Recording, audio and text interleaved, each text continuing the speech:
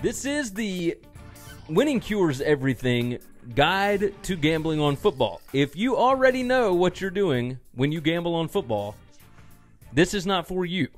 You can just move on. You're good. You can watch, and if there's things that you don't know about gambling on football, like different terms, different ways to bet, then you might want to check in.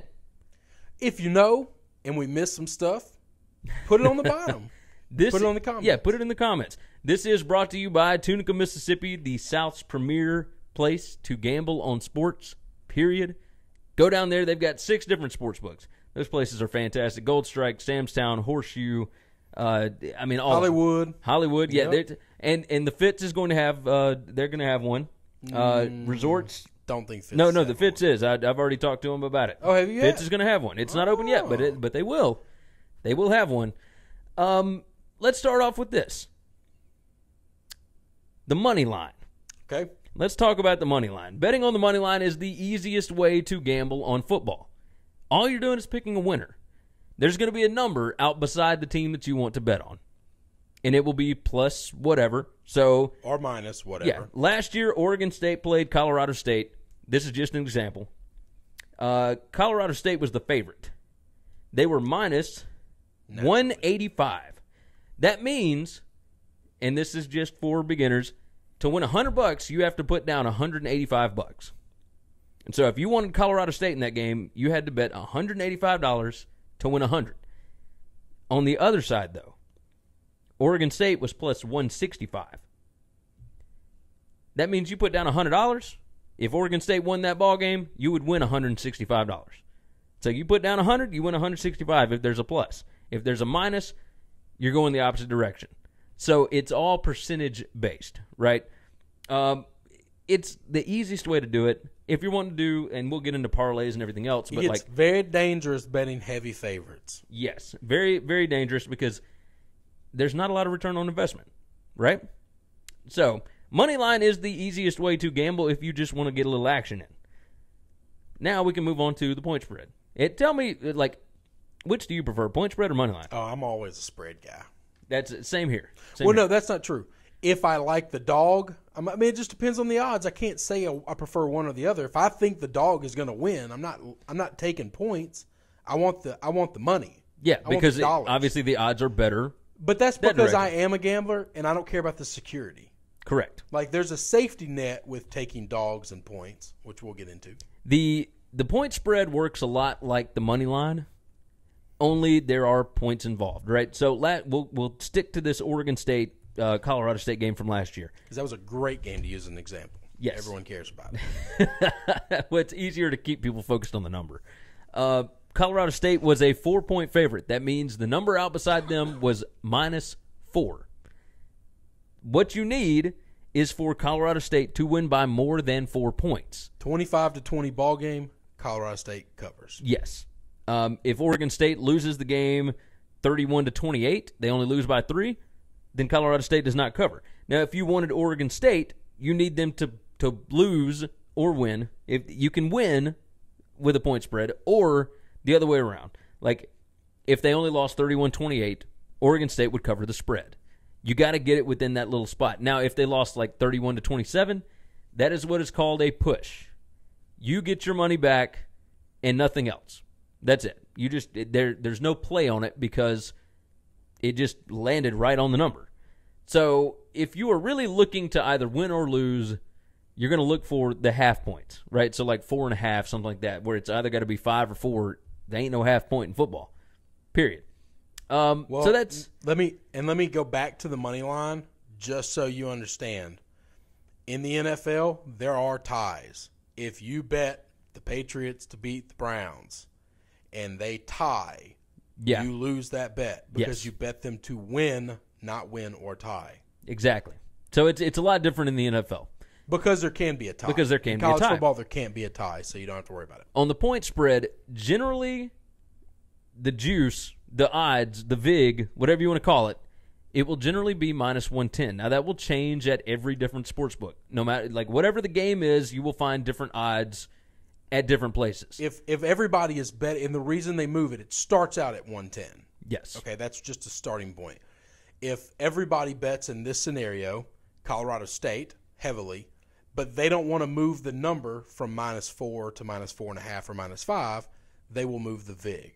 Yes. So if it was -110, you could bet Colorado State at -4 on -110. So it'd be you put $110 down to win 100.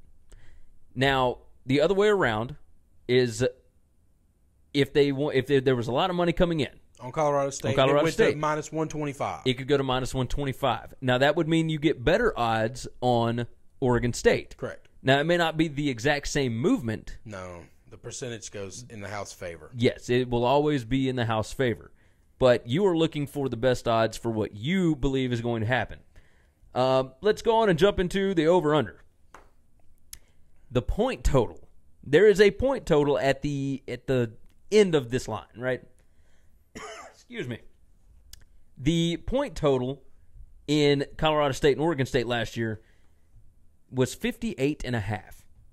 So you needed the point total to go over 58.5 if you wanted that one, or under. One way or the other. 58 or 59, it's going to completely shift the game. So if the game ends 31-27, that goes under. So 31-27 would be 58 total points. 31-28, that is 59 total points. That goes over. It's fun if you don't really know who's going to win the ball game, if you don't have any real feel. And again, the odds on this are normally -110. It's generally going to be 10% to the house every time. So -110 will be what you're looking at. Now, obviously, those will change the same as point spread odds and whatnot. But if you feel like there's going to be a lot of points scored, you think it's going to go over a certain point, but you don't know who's going to win, it could just be whoever gets the ball last, that's the way you want to play. Am I right on that? Yeah, no, that's right. Okay. Betting overs is always more fun than betting unders because high-scoring games are more fun than low-scoring games. But when you've got, going to win, like in the Big 12, oh yeah, you're going to have some really high overs. Kind of gets fun though. It does get fun because I have bet triple-digit overs before, and I have nearly pooped myself just waiting on the last touchdown to come in, and sometimes it does, and sometimes it doesn't. Sometimes, and that's what makes it interesting, right? Because the fun thing about gambling on football is no matter what, like you can bet on a 38-point spread, and you watch for the entire game to make sure that the underdog doesn't score like a garbage touchdown that's going to kill your favorite, right? So that's what you're doing. Let's move on to futures and props. All right? There are all sorts of different things that you can bet on. And it depends on the sports book as to which one is going to have different props, different futures, all that kind of stuff. A certain prop bet would be like Heisman Trophy odds. For the 2018 season, Tua Tagovailoa is the Heisman Trophy favorite at 4-1. There are so many different players that will be available on the Heisman odds before the season. And these Heisman odds continue all the way up until the Heisman Trophy presentation early in December. You can bet on them at any time. They will change all throughout the season. Last year, before the season started, Sam Darnold was the favorite at plus 380. Saquon Barkley, you could have gotten him at plus 1,200. The better odds are at Saquon Barkley. Like, obviously, neither of those guys won. I don't even know what Baker Mayfield's were. We didn't look at it before the season. No, we didn't think he was going to be a candidate. Didn't think he would win. No. But that's the fun thing about it. Like, you never know what's going to happen. So props are just basically fun bets. It's just fun, right? Yeah. Futures. Let's jump into future bets. Last year, before the season, Florida State, and it depends on the sportsbook as to what futures are going to be available, but a lot of them will have teams to make the 4-team playoff or teams to win the national championship, teams to win their division, all that kind of stuff. So if you look back at a bunch of our videos on YouTube, they will all explain what the odds were like for the NFC East and all the NFL divisions. It was like the Patriots were minus 850. It's crazy. Yeah, minus 850 or something like that to win their division. That means you bet $850 to win $100. Yes. Like, obviously the odds are not in your favor at that point, but that seems like a pretty sure bet. So if you just want a little extra money, TB12 goes down, that can get expensive. that whole thing will blow up in your face. So last year, for example, Florida State to make the 14 playoff, they were plus 140 to make the playoff. So you put down $100, you would win back $140. Obviously, that'll change if you're just betting $5, $10, whatever. That's right. $10 would win you $14. Whatever. The percentage, it's all the same. They use 100 because it's 100%, $100. It makes It's the math easier to look easy. at. Yeah, makes the math much easier. But there's all sorts of different stuff. There's odds to win the national title. Last year, Northwestern, their odds to win the national title were plus 25,000, which makes sense. Notre Dame's were plus 3,800. Ohio State, though, plus 450. So before the season starts, you're going to get pluses on everybody because there's 130 teams. Correct. Now, there's only 7 that can actually win it. Yeah, I'll go with a bigger number. Let's say 20. There are 20 teams that can win the There's national not 20 championship that are actually going to win the national championship. But you can put money on whoever. You can put money on Memphis to win the national championship if you wanted to. Dang right. Put money on Ole They'll Miss. go undefeated and get left out. That's the way it goes. And so you might not want to do that, but you can if you want to. The other future bet is regular season win totals. Now, in all of our preview videos on our channel, we talk about the over-under for them, and that is their season win total. For example, Utah this year from the Pac-12 South, their over-under this year is 7. Now, if you hit right on the 7, you're going to push. Their odds for over-under 7 was minus 145 to go over and plus 130 to go under.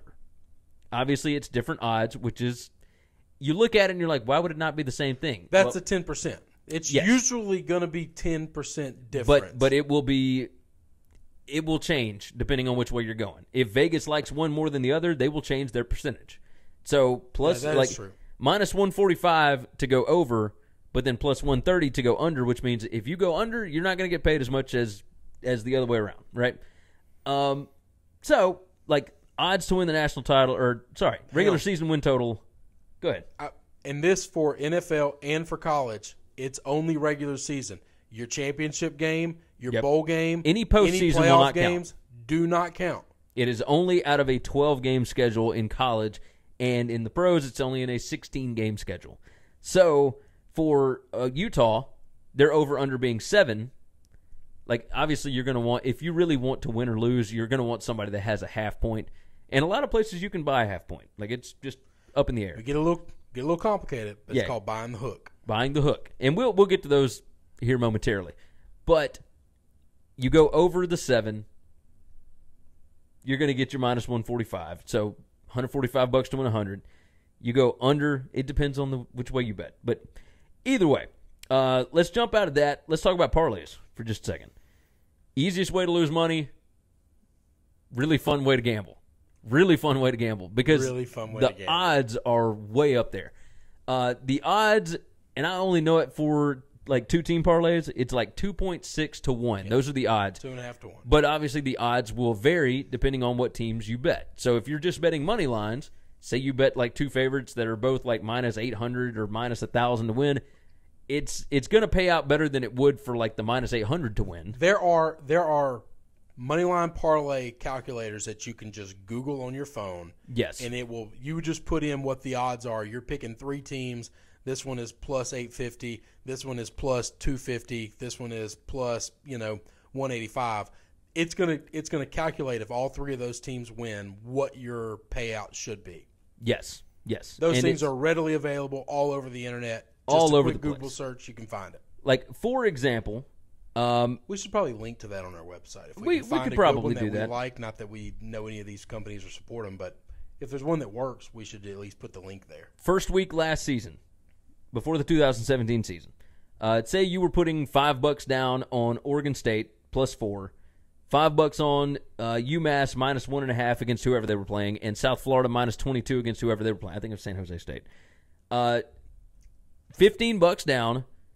You are going to win back a total, if all 3 hit, $13.66. Now, the whole bet, like each bet is individual. So say you win 2 and lose another one, you're still going to win some money. On a parlay, it is a little bit different because you need all 3 of those to hit. So if you have a parlay of all those same ones, one $15 bet instead of 3. Even a $5 bet. Okay. So say it's just because you were betting $5 on each one before. Okay, that's right. Gotcha. Say you just put that $5 down on all 3 teams, your odds go up to where you would win back $29.84. The difference is you have to have all 3 hit. You can't have 2 out of 3 hit. You can't have 2 and then a push. If you have 2 wins and a push, they're just going to give you $5 back. That's it. But you have 2 and a loss, 1 loss destroys the entire bet. You need all 3 to hit for you to be able to cash in on that. So you have to be careful with parlays. They are fun, but they are dangerous. Don't be putting no mortgage down on a parlay. You can do what you want. I'm not a money advisor. Do whatever you want. Do what you want to do. Do what you want to do. There's a website called donbest.com. They have a sports betting terminology guide. And we'll go through some of the terms that you are going to hear in gambling on football. One is against the spread. This is a method of referring to the result of the event that takes the point spread into account. So we talked about betting the spread. The point spread. So they didn't just win the game, they won the spread. Or they lost the game, but they covered against the spread. Exactly. Bad beat. That is a wager that loses unexpectedly. So say you lose on like a Hail Mary or a fumble. Like, okay, people that bet on UCLA had a bad beat against Stanford last year, I guess, where there was a fumble at the end of the game. Stanford was up 13-9. UCLA was a 5-point underdog, so they were covering. Stanford, with 3 seconds left, returns a fumble for a touchdown. That's a bad beat because you did not expect to lose that. You thought you had that game. The book. We talk about sports books. That is the book. They are the people that hold it. It's an establishment that accepts bets on the outcome of sporting events. Bookmaker or bookie, same thing. The person that actually works at the book. The cover. That's to beat the point spread by the required number of points. When you win, you have covered the spread. The dog, that's short for underdog. That is the person or the non-favorite. Yeah. Is that the best way to put that? Team not picked to win. The favorite, obviously, the team picked to win. Futures, we just talked about those. Bets placed on an event or outcome taking place in the future. Handicapper, handicapping, either one, it's the attempt to predict the outcome. So, like, that's handicapping is gambling. You're predicting the future. Hedging a bet, that's betting on both sides of a bet. So, say the line moves at some point. Say perfect example, Notre Dame, Michigan this year.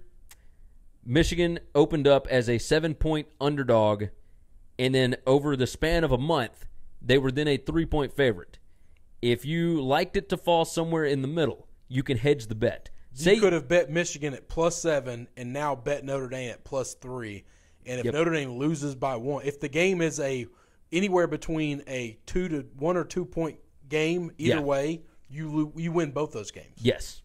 So it's weird. Another way to hedge bets, which I love to do, is if you get yourself in a 3, 4, 5 team parlay and you've won all of them and the last game is yet to kick off and you need it to go one way and you win, +900, +2,000, plus something crazy because it's a big parlay. Yeah. Then you can just bet a little bit on the other team and it doesn't matter the outcome. It's called hedging. If you're a true gambler, you don't do it. But if you're just trying for fun, if you're trying to save some money and take a little pressure off of you, you can win either way. Yeah, that way you're good either way. The hook, we already talked about that. That's the half point. That's the half point. Laying the points, that's betting the favorite by giving up points. So when you lay points, you're betting the favorite. Lines, that's another word for odds. We've already talked about that. Line maker, there's people at these different sports books that make the lines. Not every sports book is the same, so you're going to get different lines at different places. A lot of them will be very similar, though. Lock, that's an easy winner. We're going to talk about our locks of the week and all that kind of mess. None of them are easy. Money line, we already talked about that. It's a wager where no point spread is involved. It's just who wins. The over-under, we talked about that. Parlay, we talked about that. Pick'em, a game where neither team is favored. A pick'em is basically a zero line. It is just you pick the winner. So in pick'ems, you can pick, like you can do that or you can go with money. Like normally they won't have a money line on that. It's just a pick 'em. Point spread, we talked about prop bet. Taking the points. Taking the points is different than laying the points. Right? Well, yeah, it's the points, opposite. you are Taking points. So, like right now, Notre Dame is a 3-point underdog to Michigan. You're taking 3 points. And we talked about underdog, which was dog. So there is still way more that we could go into, but this is a pretty reasonable guide for how to gamble on football and go down to Tunica and put your bets in on football this year. Seem pretty good? Yeah, man. You can read up more at winningcureseverything.com. The article is there, so if you're better at reading this and not listening to it, look it up. Check it out. Check it out.